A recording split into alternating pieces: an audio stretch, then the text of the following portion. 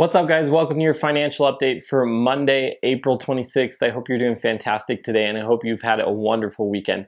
Today, there's a lot going on in the stock market. There has been some news over the last week about stimulus checks. I know many of you follow me for that.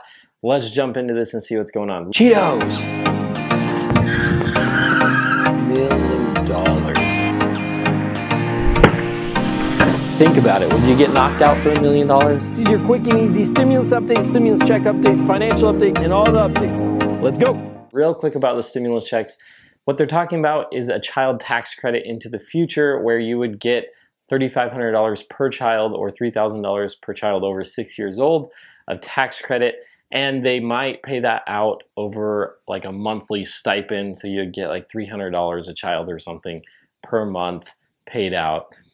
And who knows what will really happen. It could change, but there's your little stimulus update for the day. As far as other financial updates, there are lots of things going on. Obviously, recently in the stock market, there have been tons of IPOs, which are the initial public offerings of new stocks. And likewise, there's also been some buyouts or purchases of companies where private equity companies come in and they buy a whole company. And basically, if you own stock in that company, they would have to pay you so that they now own that stock. That recently happened as well. So let's jump into those.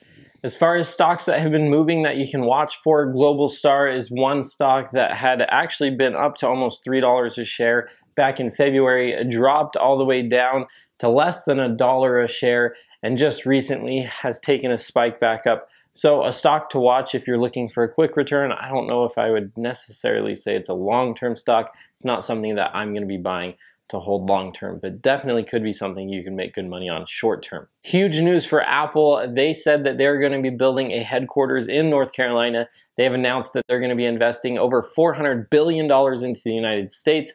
And this is a huge step forward for Apple. They've always had their headquarters out in California. Like many other companies, they are diversifying and moving out of California or partially out of California.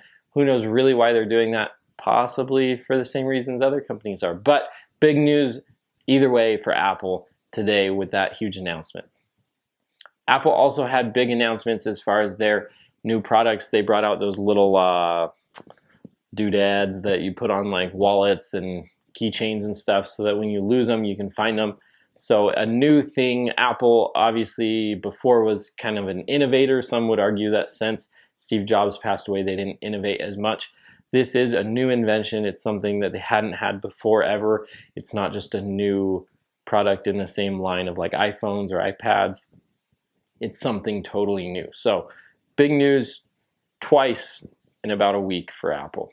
AstraZeneca is a company that makes vaccines. They are involved in the COVID vaccine and they're looking to have their initial public offering.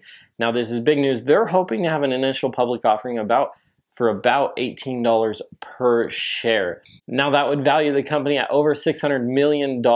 They claim that they would like to get into vaccines for cancer and other things that can possibly be prevented by a vaccine. I think it's a big guessing game with that. I don't think there's huge proof that they're going to be able to do that yet. Be careful investing in IPOs, initial public offerings. It is a risky high reward, but also high risk. So be careful with those. Lastly, like I mentioned before, companies do get purchased.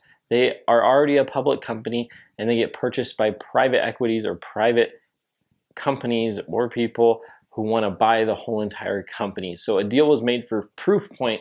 They are a cybersecurity company and they were bought out by Thoma Bravo. I hope I'm pronouncing that correctly. Thoma Bravo paid over a 30% premium on the stock price as of Friday at close. So if you owned some of the Proofpoint stock, you would have been paid by Thoma Bravo because now it is not a publicly traded company. No longer. It is privately owned by a private equity firm.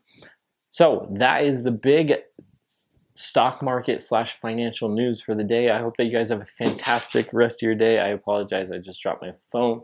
If you're not already subscribed, please subscribe below. It helps the channel out tremendously and I greatly appreciate it. Hopefully I'll be able to bring you more financial and stimulus if there are stimulus updates in the future.